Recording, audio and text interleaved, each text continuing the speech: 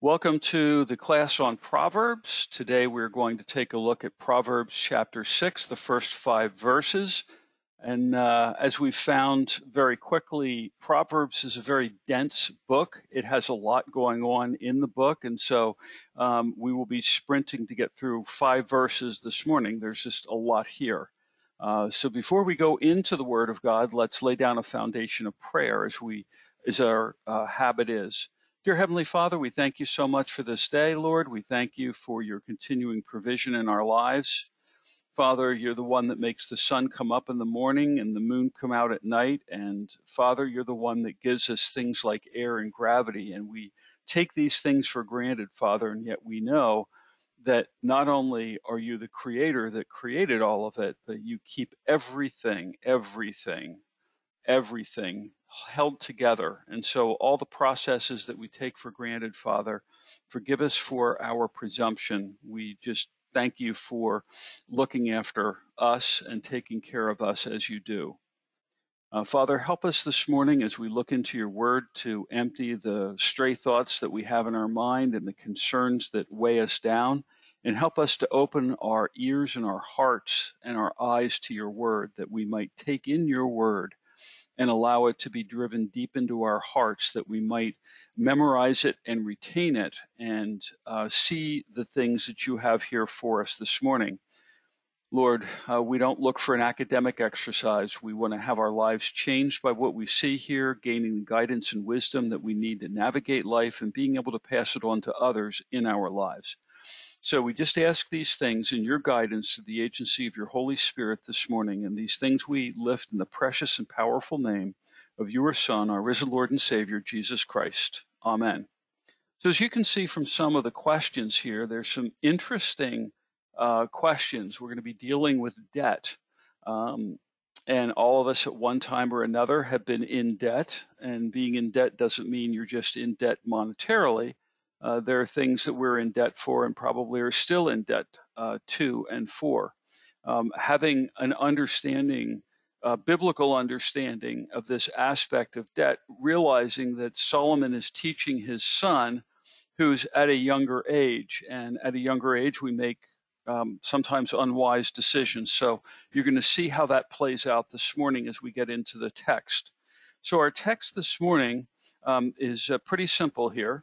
And remember, we've been talking about adultery, and one of the things that you find out very quickly is that Proverbs, when Proverbs was written, it was probably codified later on in Solomon's life. However, the teachings that Solomon had, we can read a chapter, but there may have been 5 or 6 sessions that Solomon had with his son that were over a space of months that were recorded. And we tend to look at this and say, oh, there's so much here, it's overwhelming. Well, taken in a bite-sized chunk, it's not overwhelming. And so oftentimes we lose sight of the fact that, when the Holy Spirit inspired Solomon to write these passages down, there is an actual plan that the Holy Spirit had in laying these things down. And of course, repetition being the mother of learning, you have to keep revisiting a topic and drill it deeper and deeper and deeper each time. So when we get to this topic and you say, so how does this relate to what we just talked about, which was adultery? Well, adultery was a breaking of a commitment, wasn't it? Sometimes we have commitments that we have to look at, and now Solomon is going to take a peek into some financial commitments that get made. So take a listen to his words. My son, if you become surety for your friend, if you've shaken hands in a pledge for a stranger, you are snared by the words of your mouth, you're taken by the words of your mouth. So do this, my son, and deliver yourself, for you have come into the hand of your friend. Go and humble yourself, plead with your friend, give no sleep to your eyes, nor slumber to your eyelids. Deliver yourself like a gazelle from the hand of the hunter, and like a bird from the hand of the fowler. So the first question we have to ask ourselves is debt all that bad? Let's take a look at our own country, America, and kind of understand what our debt is. I was a bit staggered by this. First of all, America right now has about 333 million people. That's our population right now. It continues to grow, obviously, and growth is increasing rapidly. But Americans have a lot of debt. Probably the greatest debtor nation that the world has ever seen is who we are today as a nation. So let's just take a look at this in terms of 4 different types of debt. These are not all the debt, but these are 4 areas of debt that we should probably pay attention to. So the first area of debt is auto loan debt. Today, Americans have a collective debt of $1.46 trillion that they owe the car manufacturers and banks and financial lenders for automobiles. Credit card debt. We collectively owe $1.03 trillion. Those 333 million people owe that. From a mortgage perspective, it's $18.3 trillion. By the way, not everyone owns property. So it's not all $333 million that, or 333 million people rather, that this is just spread over. Although you can take a look at what the average citizen has as a debt, and they don't even own the property. And then student loan, we've been reading a lot about that. $1.75 trillion is what we have in current student loan. So when you break this down, you have to ask, so how does that relate? Those are big numbers. I don't know about you, but I have trouble, imagining much more than 1,000 or 10,000. So how do you look at things in the trillions? Well, if we took every man, woman, and child, the share of auto debt right there, everyone in this room, every baby that might be listening or 2-year-old owes at this current moment in time $4,384. That's your share of that debt. Credit card, $3,000, every man, woman, and child. Mortgage, $54,000 and change, every man, woman, and child. That's the pro rata personal share of debt. Student loans, $5,200 per person. Now that's just 4 categories.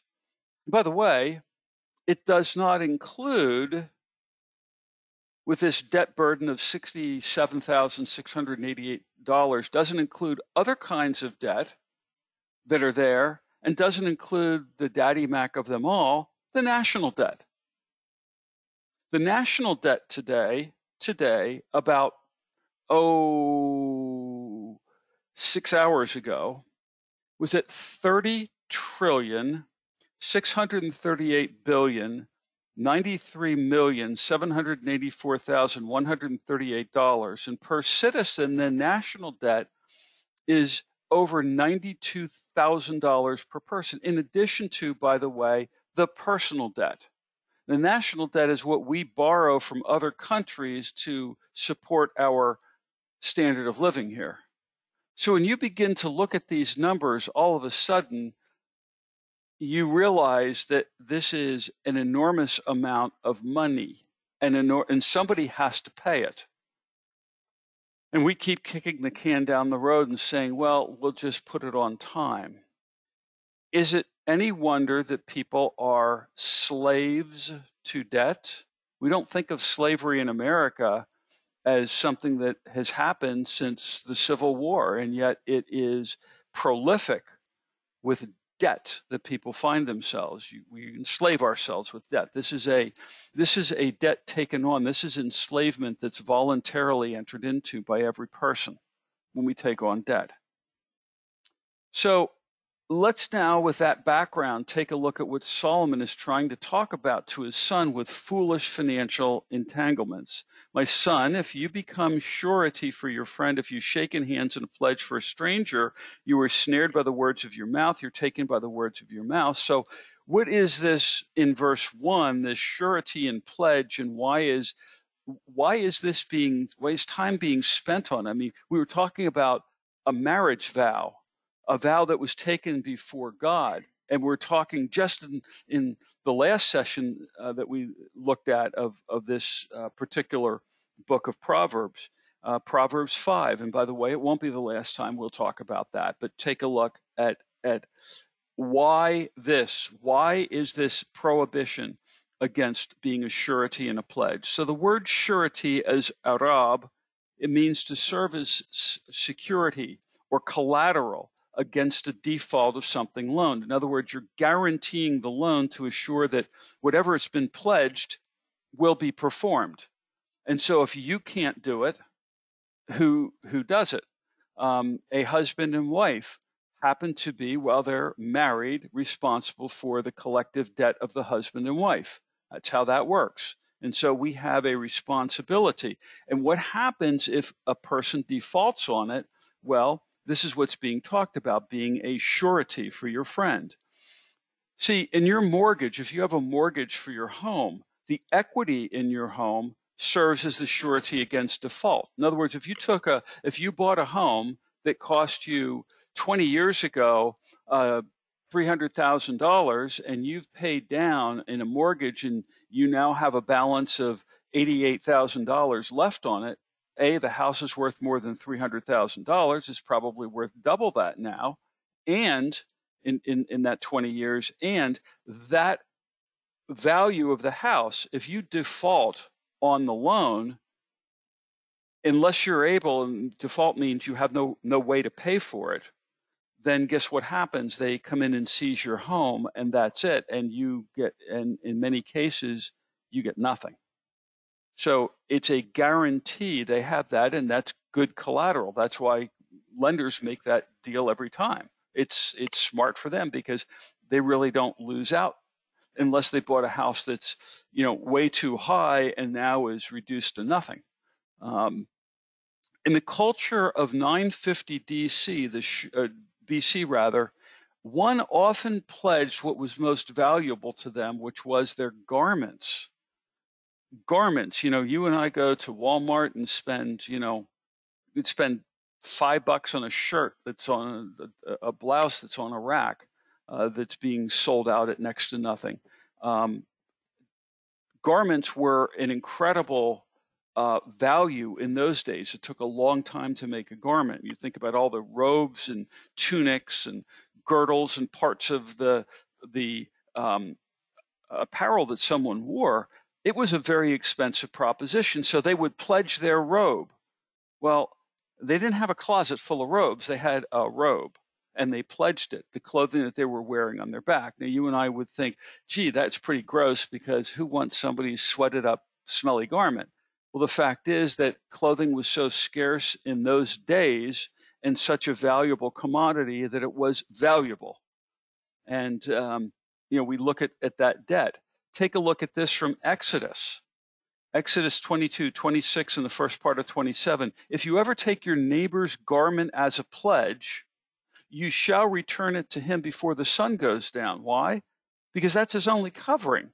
It's a garment for his skin. And so people would take clothing as a surety for something.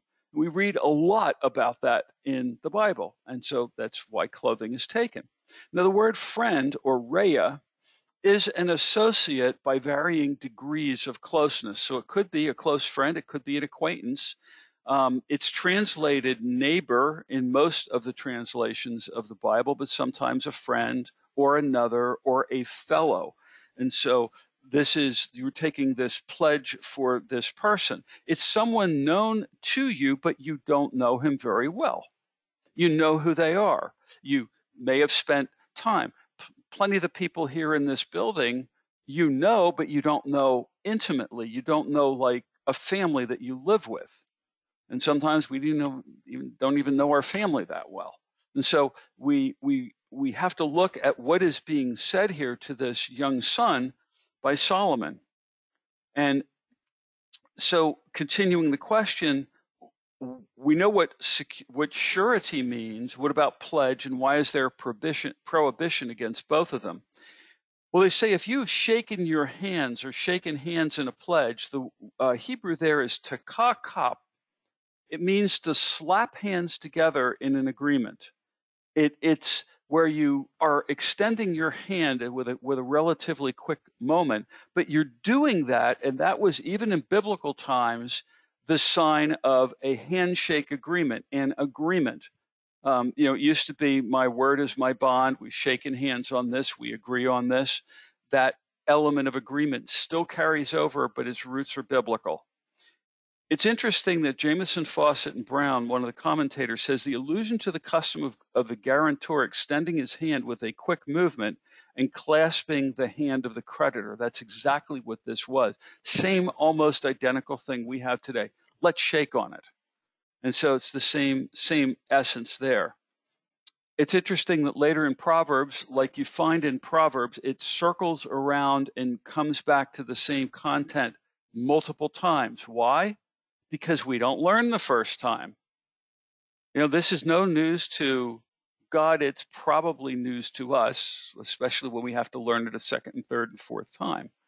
And I'm not talking about getting to an age where you begin to forget things. I'm talking about we don't learn very well.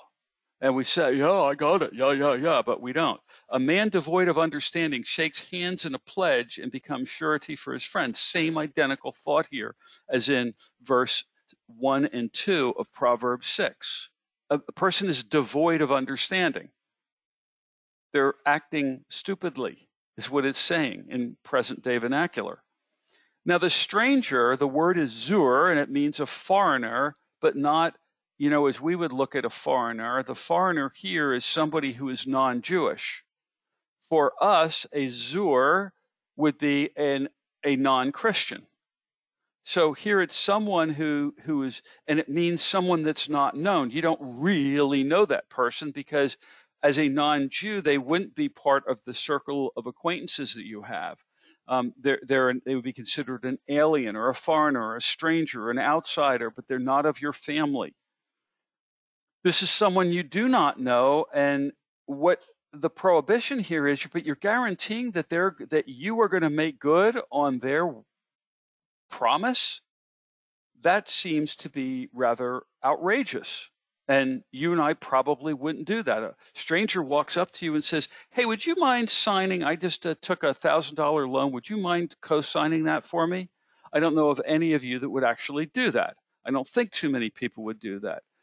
Maybe we were born at night, but not last night. The fact is that we wouldn't do that. That is not prudent. That is devoid of understanding. And yet, why is he saying this to his son? Doesn't his son know that?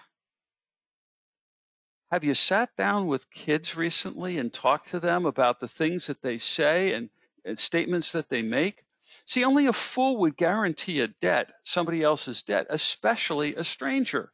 And yet kids do this all the time. They make promises, they make proclamations that they never plan. They just say it because they're being a friend. And, it was permissible and expected, by the way, the family member would stand in as a guarantor. That was typically the custom in this culture. The family member would always stand in as a guarantor or as surety to preserve the honor of the family. Remember, my son, builder of the family name, is the whole family honors involved here. Don't make a commitment because you're going to have to fulfill it because that's who we are as a family. Proverbs 6:1 is really a prohibition to not act rashly and entangle yourself with someone else's debts. It's never good business to do that. But again, remember who he's talking to. Someone who's young and inexperienced and hasn't seen enough of life. So why are all pledges and promises and commitments binding once given? So we really have to explore that, because if this is a prohibition, then why would I have to make good over somebody? I'm just helping them out. I'm just reassuring them, telling them, no problem, go ahead with it, because I'm thinking that they're going to pay for it. So why am I on the hook for it, in other words? God is a party, by the way, to every single agreement. Why? Because it's given in his sight.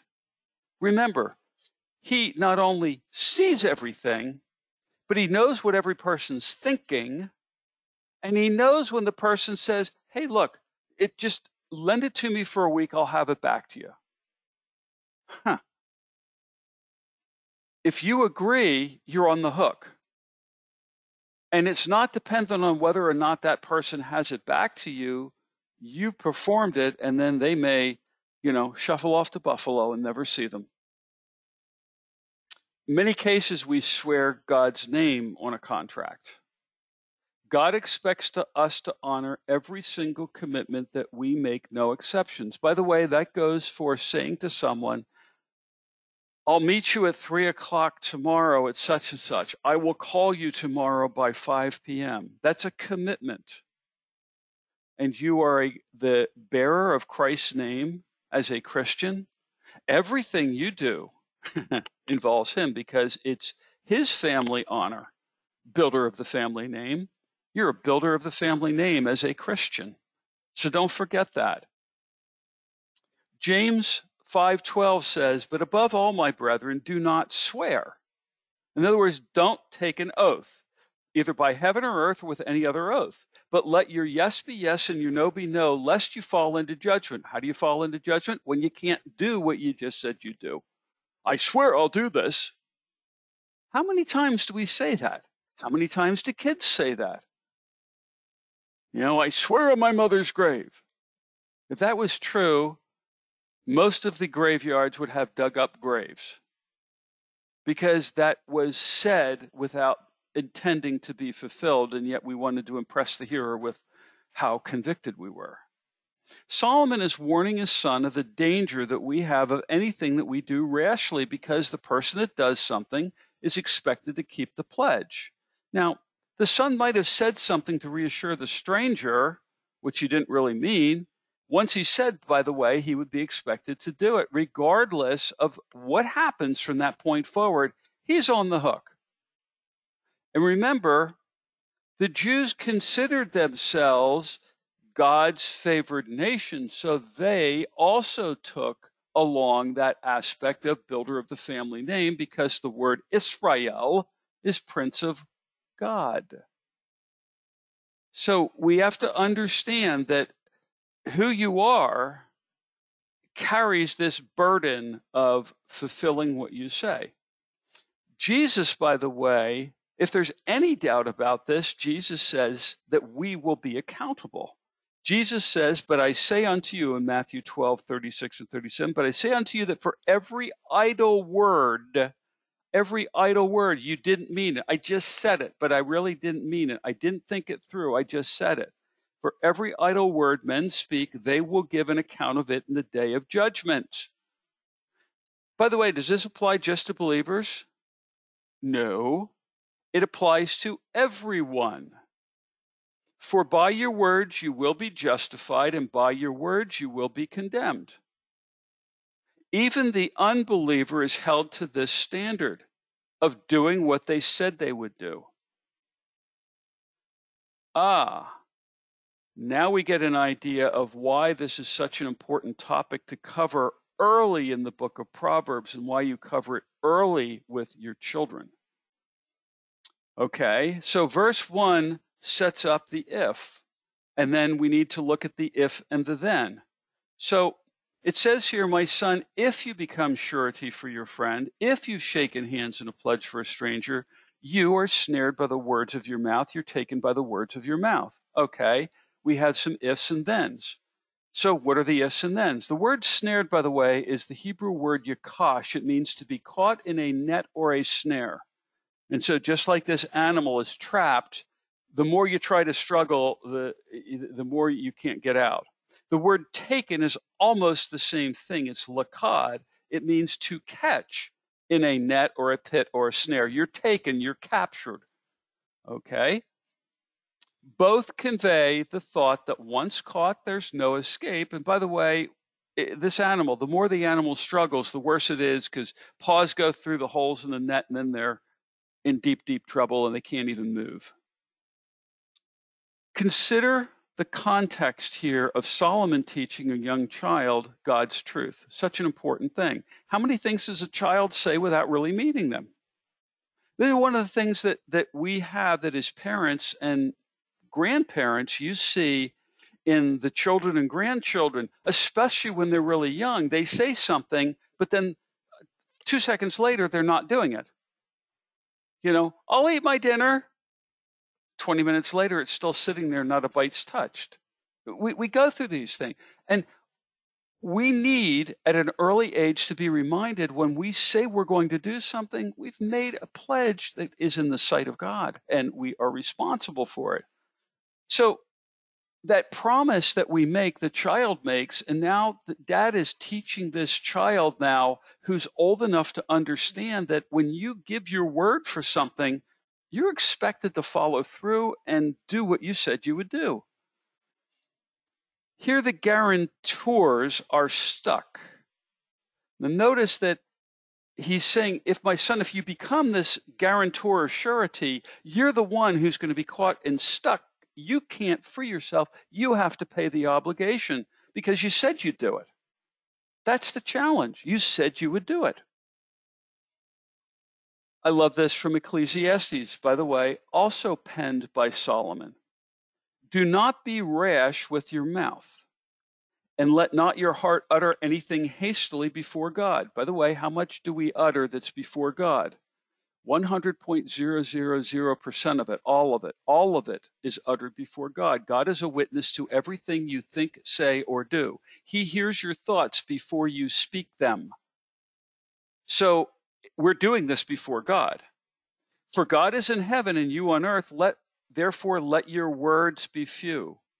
You know, we love that Phillips, Craig, and Dean song from probably 15 years ago, Let My Words Be Few. I love that song. It is fantastic. The words are important. Let my words be few. By the way, we'll see later in Proverbs, in the multitude of words, there is much sin.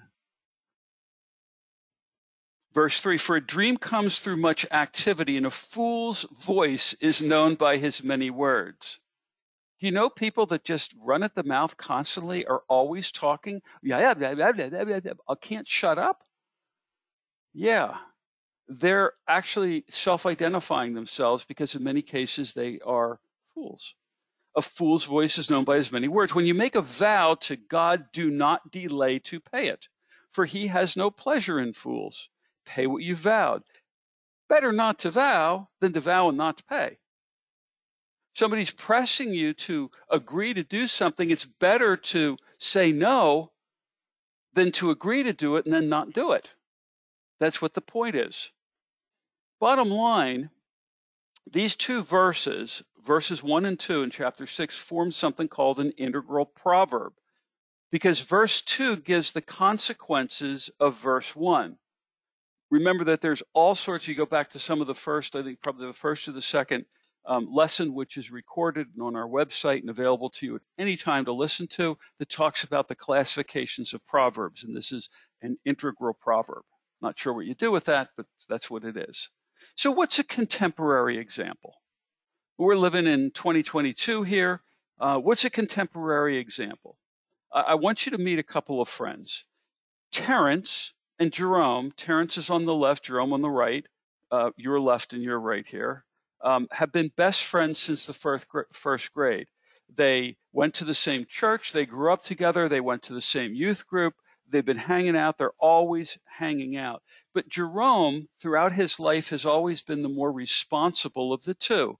Jerome was the kid who was mowing lawns in the neighborhood. Jerome was the kid who was doing extra work, helping out the neighbor. And Jerome has been the more responsible of the two. Now, the problem comes into sight here when Terrence has his eye on this car. And he's really wanted to have a car. He now has a job. He needs to have a car to get to his work. And so he's been looking at this particular car. But unfortunately, he doesn't have much of a work history. And the bank is not going to lend him money. And he knows that his dad won't do it, and his mom won't do it, and his uncle won't do it. And so who does he turn to? His good buddy, Jerome. And so Jerome agrees to co-sign on Terrence's car because Terrence has established credit, or Jerome has established credit rather, and Terrence does not. So you get the idea. One is more responsible. So go ahead, Jerome, come on, be a good friend, and Jerome is and signs on it. Well, the problem is, after about 8 months, Terrence forgot to renew his car insurance. and subsequently his car was stolen. So it's not insured, it's stolen, the bank owns most of it, and he doesn't have the money to pay for it.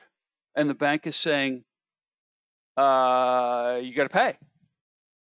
And the bank is saying, Jerome, if Terrence isn't going to pay, you're going to have to pay.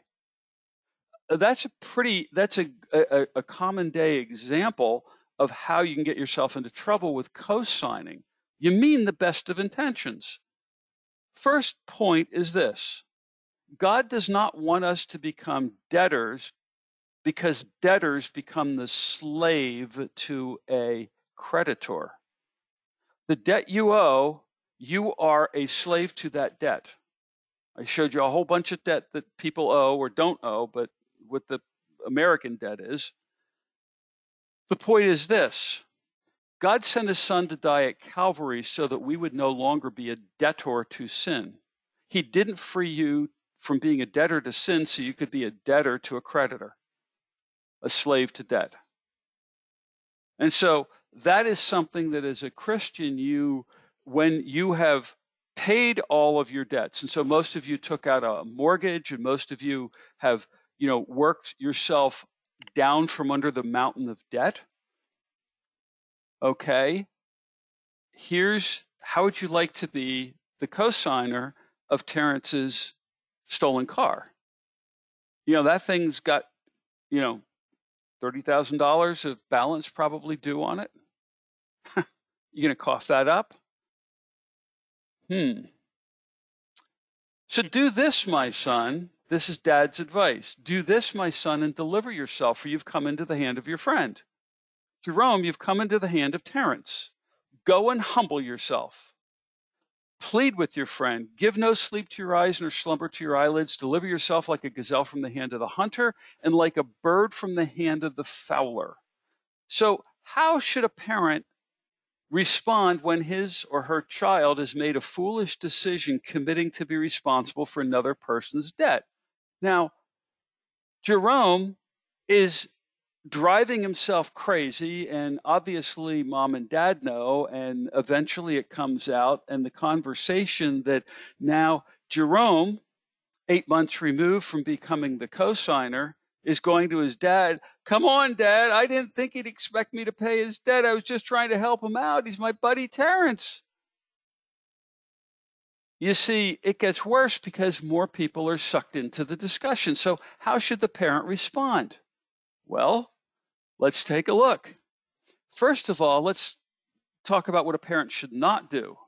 A parent should not step in and take care of the child's obligation, relieving him or her of the responsibility to do what the child said he would do. The parent didn't make that commitment. Now, if the child is underage, it may be that the banks go after Jerome's parents. But the thought here is that the parent should not go in and rescue, because where is the learning for Jerome? I'll never do it again. No. How do you know? You see, the lessons that we as human beings tend to learn are the lessons where we make a mistake and we have to pay the consequences of our own mistakes. I can't speak for you, but I can certainly speak for myself and say that I'm a hardhead. And as a hardhead, coming from a family of hardheads, I have made mistakes that I've had to pay for, and that's the only way that I've learned. And that's the way that we have to learn from the mistakes that we make. So the first thing you don't do as a parent is jump in and say, I'll take care of it. Don't worry about it. I'll take care of it. Unless you're Bill Gates and, have all the money in the world. But how's your child going to learn that? These are important life lessons. How do you teach your children? This is really what the book of Proverbs is about, teaching your children. See, the parent should not sit there and rip the kid a new one and lecture and berate and yell at the kid for making a bad decision. That's not going to teach anything. It's just going to, when we yell at someone to scold them, they don't remember what we said. They remember how we made them feel. This is true, by the way, of bosses and employees. It's true of anyone giving somebody else feedback about something. If you are angry with them and you yell at them and you make them feel bad, they never heard what you said, but they know how you made them feel. And that's not going to help Jerome here. Jerome has made a horrible decision. And dad does what dad should do, is points Jerome back to what Jerome needs to do. The parent has to see the opportunity here to help his child learn the important life lessons of serving as a guarantor. If you serve as a guarantor for someone, you need to have a lesson because you're going to be on the hook for it. So, what do you do? The first thing that dad says in this passage is, you gotta take responsibility. Jerome, you did this. You have to take responsibility. Deliver yourself. Have you seen that is stated twice in this particular passage? Right there on the screen. Deliver yourself. Deliver yourself. You have to do it. It's not, I'll deliver you and take care of it, or just ignore it. It's not your problem. No. You have to take responsibility because you're the one that served as a guarantor. So 2 alternatives here. Pretty simple. You could pay off the debt for your friend, which is implied there. That's one way to do it. Or the specific advice given by dad is, go plead with your friend to make good on his promise to pay for it and not make you have to pay for his debt. That's the first thing you do. Note that the parent doesn't solve the problem for his or her child. That is not good parenting. Consequences. Look, when Adam and Eve decided to sin, to disobey God, there were consequences. God said, you shall surely die. What died? Adam and Eve's spirit, their connection with God. Their spirit died that moment.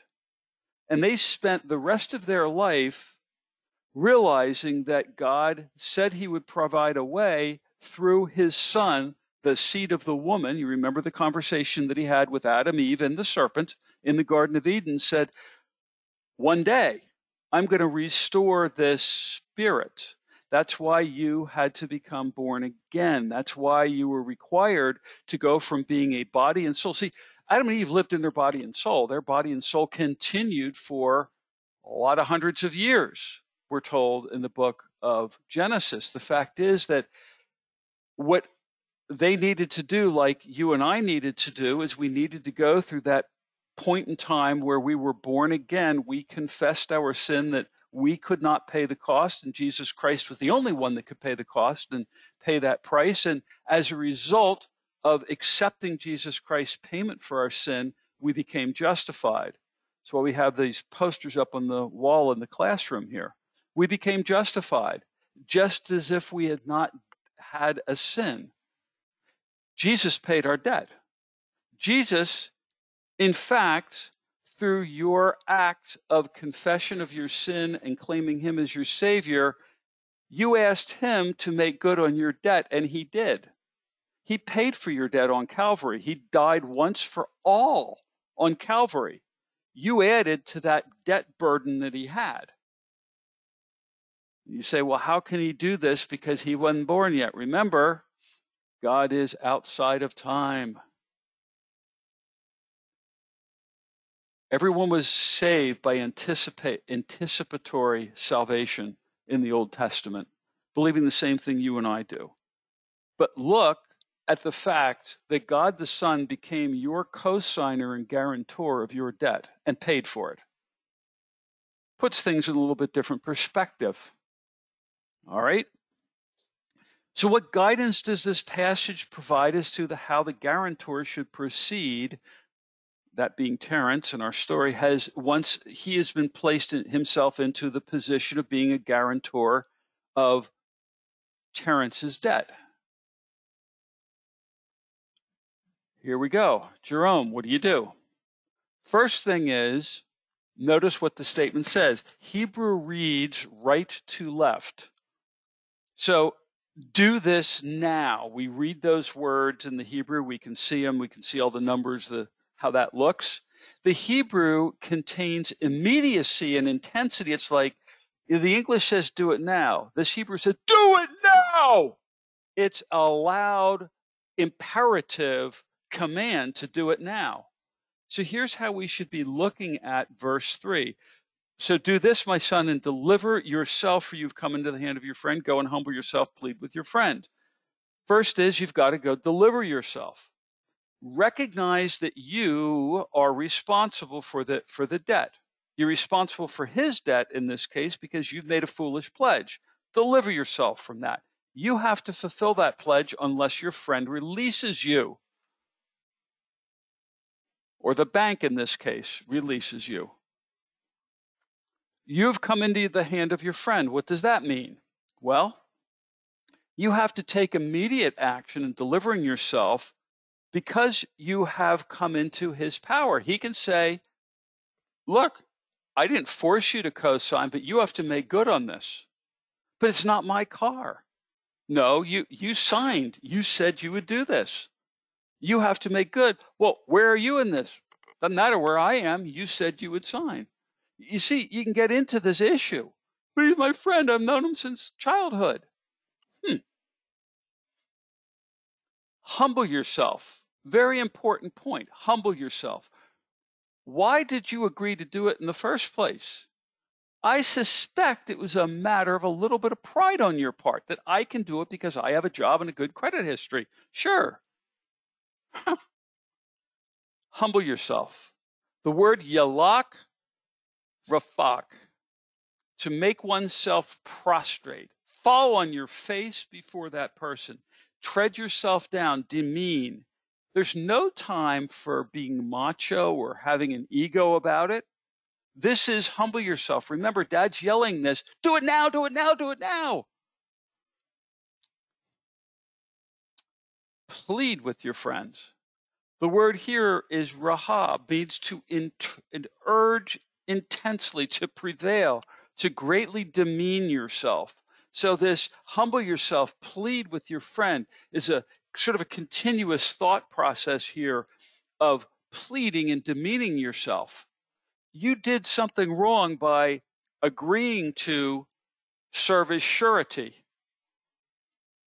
On one hand, deep humility, on the other hand, intense pleading. You get this conflicting sense in the Hebrew that this is a desperate situation. Realizing that Dad isn't prepared to sit there and write the check. By the way, have you stopped to thank your Savior for taking your place on the cross and paying the debt that you couldn't because he served as your guarantor and you didn't even ask him to? The only time that you asked him to was at the point in time where you confessed him as your Lord and Savior. We are debtors to our Lord Christ. He paid what we could not pay. And I'm sure Solomon, in his wisdom, is talking to his son about the foolishness of agreeing to take on a debt that he couldn't pay. So let's go into this a little bit further.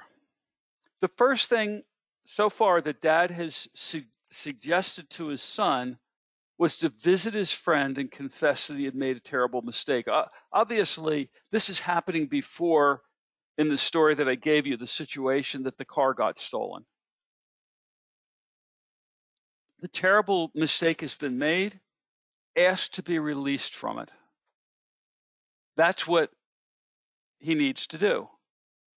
Absent this, the son is responsible. If his friend refuses, after being pled with, and refuses, he's on the hook for it. So in a couple of months when the car gets stolen, he's going to be on the hook for it. So again, I'm trying to give you a contemporary story of how this might work in our society. So wisdom would have been to politely refuse to serve as a guarantor. Wisdom would have told you right in the beginning, you don't serve as surety for someone like this. Unless, again, you were so wealthy that if the money is defaulted, and by the way, if you're so wealthy, why don't you just give them that? but you're not that wealthy. So refusing to wisdom says refuse to do it. So notice the next point here. Go and humble yourself, plead with your friend, give no sleep to your eyes nor slumber to your eyelids. This means probably the parent learned about this commitment. It probably came out, within a week or two of Jerome signing for Terrence, and now it's at the end of the day, probably at the evening meal. You can kind of picture it that dad's found out. He's gone ballistic. He's now confronted his son about it. His son said, well, I'm just trying to help out. And guess what? He's saying, look, I know it's late. It's dinner time. It's in the evening. You plan to go do this or do that. Guess what? You need to go now. Don't wait for tomorrow. I'll wait for tomorrow. I'll wait for tomorrow. I'll wait for tomorrow. Dad urges his son immediately to go to his friend. Don't wait for the next day. Get the matter resolved now. If you do this, if you find yourself in this situation and you go, uh-oh, that's the time to immediately go and try to undo it. See, the key is this.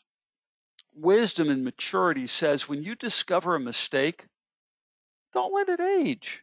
Take immediate response. Mistakes get worse. It's like an illness or a disease. It gets worse if you don't address it right away. If you start getting the sniffles and you start getting a sore throat, what do you do? You take some type of cold medicine and you try to prevent it. You take a dose of vitamin C. You try to prevent it to keep it from getting bad. That's the point. Don't let a single day, don't let a moment go by. Deliver yourself like a gazelle from the hand of the hunter and like a bird from the fowler, the hand of a fowler, one who catches birds. So what guidance does this provide? How the guarantor should proceed? Once again, he's placed himself under the role of being a guarantor.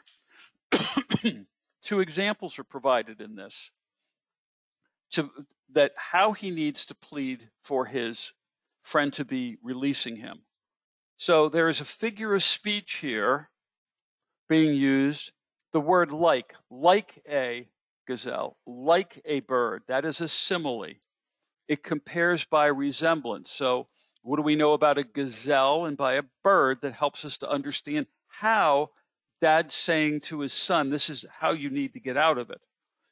First of all, a gazelle, a tsibi, is a roe, a roebuck, a gazelle, a springbuck would fit this. It's an emblem of speed and suddenness. If you ever watch any of the nature shows, all of a sudden there's a noise over here, and one of those gazelles, boom, in the air, choom, gone immediately, very, very fast. That's what you need to do, son.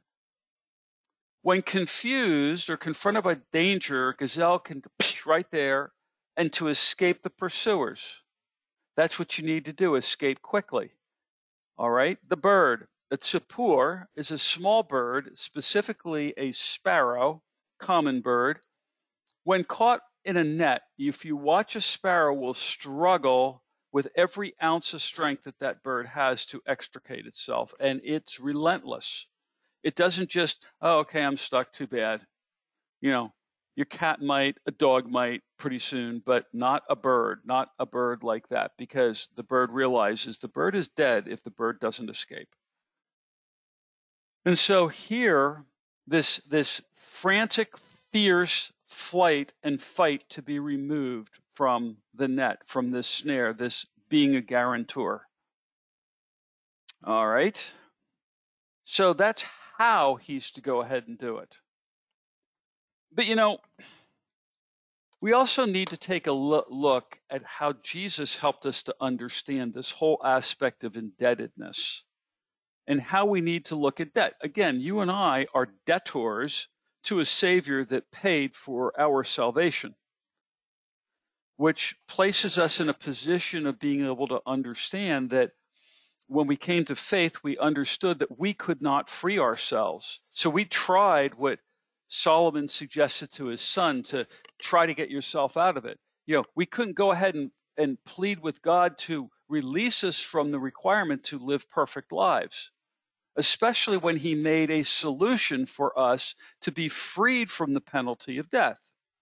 So we ourselves were in the position of being a debtor and having to go to someone who was a guarantor, because before the foundations of the world, long before you were even thought of, the fact is that God knew man would sin, and God sent his Son, Jesus Christ, to be the payment in full, the propitiation for that sin, to release us from the debt that we had, which would have said at the end of your mortal life, you get a chance to spend all of eternity in a resurrected body that cannot decay. Guess what? You all get one, except you get to spend it in the smoking section.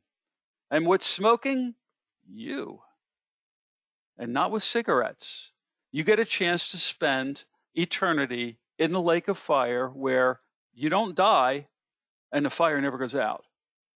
That's the penalty for you get removed from God's protection and from his presence. But as a Christian, we need to understand how Jesus looks at debt. And there's a really interesting passage that I came across here in Matthew, and I want us to take a look at it. Matthew 18:23-27.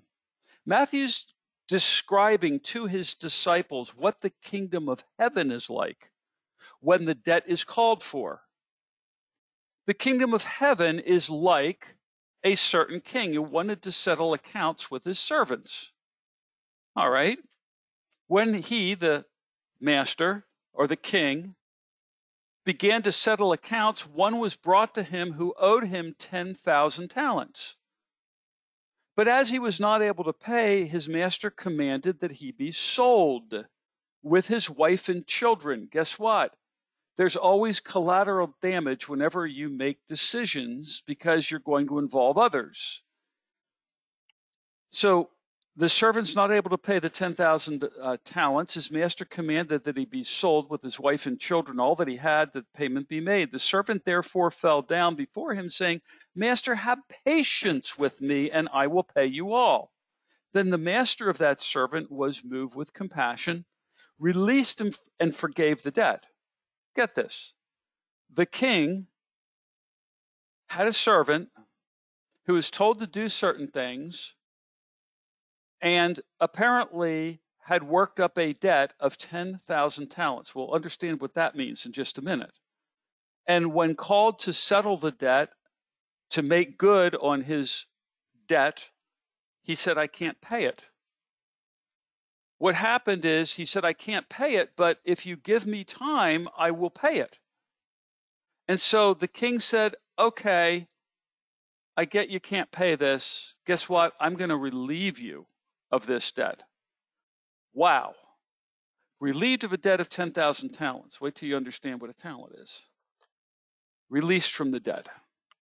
Okay? So let's go on the story. Story continues, but that servant went out and found one of his fellow servants who owed him 100 denarii. And he laid hands on his friend, grabbed him, took him by the throat, and said, pay me what you owe. And his fellow servant, like this fellow did, the first servant did, fell down to his feet and begged him, saying, have patience with me and I will pay you all. So let's understand a couple of things here about this passage. What light does Jesus' parable shine on, the subject of very foolish financial engagements, entanglements? Well, first of all, a talent, or a talenton in the Greek, is an amount of silver about 130 pounds, which represented about 20 years' wages. That's what one talent is. And a denarii, or denarion, is a small silver coin which represented a day's wages. There were 6,000 denarii in one talent. Get this. 6,000 denarii in one talent. A talent then represented 20 years' wages. What did a servant then do? And that's what I want to know, that incurred a debt of 60 million days' wages. That can't be paid by a human being, can it? No. The debt that you and I have for our sin cannot be paid by you. a mortal human being. It took God the Son to pay that debt for you. Get the resemblance here between the King, God the Father, who sent his Son and made the payment on your behalf and forgave you that debt. Because it's much larger than you will ever be able to pay, even if you lived virtually forever, which you can't. The first servant, upon settling of debts, threw himself on the mercy of the king and begged for more time to pay his obligation, in a way similar to the guarantor entreating his friend to relieve him of the obligation of being the guarantor. Don't miss that. I'm mixing two things that are different, but you can see the elements in both stories, hopefully. All right, let's continue with the Matthew account. Matthew 18:29-34. So his fellow servant fell down at his feet and begged him, saying, "Have patience with me, and I will pay you all." And he would not. This second servant, the first servant says, "I'm having none of it." He went and threw that second servant into prison till he should pay the debt. Now, how does that work? If you're in prison, how do you pay the debt? Pretty interesting. Your livelihood's taken away from you, for one thing. Now, when his fellow servants saw what had been done, they were very grieved, and they came and told their master all that had been done. Their master, after he had called him, said to him, "You wicked servant, I forgave you all that debt because you begged me. Should you not also have had compassion on your fellow servant, just as I had pity on you?" And his master was angry and delivered him to the torturers, until he should pay all that was due him. So my heavenly Father will do to you if each of you from his heart does not forgive his brother his trespasses. So this aspect of foolish financial entanglements, there are side issues to this about forgiveness and compassion that we can't miss. That's really critical to our understanding of what this has to say. See, the king showed extreme mercy to the first servant's request for more time. The first servant just said, "Give me more time. I'm still on the hook for it." What the king did, like God, always forgave everything. That's why 1 John says if we're faithful to confess our sins, he's faithful and just to forgive us all our sins. We can confess only what we know. That ain't the list of our sins. That's a small part of our sins. God forgives all. Understand, a debt that the servant could never pay is the same debt that you and I can't pay. You see, we're debtors also, and being debtors to our God who paid for our debt as the guarantor, it cost the Son his life. His blood was spilled so you could have your debt settled and not held against you.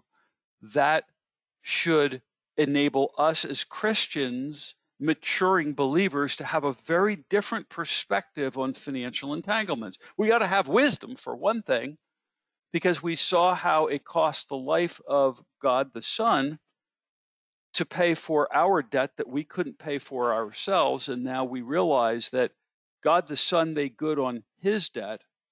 He settled it. It cost him his life. I don't know of too many people that are willing to let their life go and die to save a friend. So we can understand that God's level, what God's asking of us as smart people with wisdom, don't make stupid obligations you can't fulfill. You see, the recipient of the mercy showed no mercy. He simply grabbed the fellow servant by the throat, not a friendly, "Hey, can I come talk to you?" No, just grabbed him by the throat, demanded immediate payment for 100 days' wages. Having him imprisoned, no means to pay for it, which even of itself shows the fact that this servant that was forgiven his debt wasn't thinking. See, God did not save you to not think, just as God did not save you to become a debtor by making a foolish financial arrangement. God saved you so that you would have an appetite, a thirst, an unquenchable need to understand God's wisdom. That's why he provided us this book of Proverbs, God's wisdom. We should have a thirst for it because we recognize what he did. And yet, we look at this area of foolish financial entanglements, and Christians make some of the stupidest mistakes with guaranteeing and taking on more debt than they can afford to take on. We should not be slaves to debt because we have been freed from the debt of our sin. We should not voluntarily put ourselves into debt. God Almighty, the King who pays the debts we cannot, his price was salvation, seeks evidence of mercy in each one of the people that he created. So where is that mercy? So if Terence and Jerome are faced with this issue, Terence should recognize that his friend Jerome, when he comes to him, should have mercy on Jerome and say, okay, we're going back in and I'm going to have to make other arrangements for this car. Maybe I have to sell the car. Maybe I have to do something and make another arrangement. You see, that's the conversation that has to be entered into. You will make mistakes. I will make mistakes. When you recognize quickly that you've made a mistake, take care of it right away.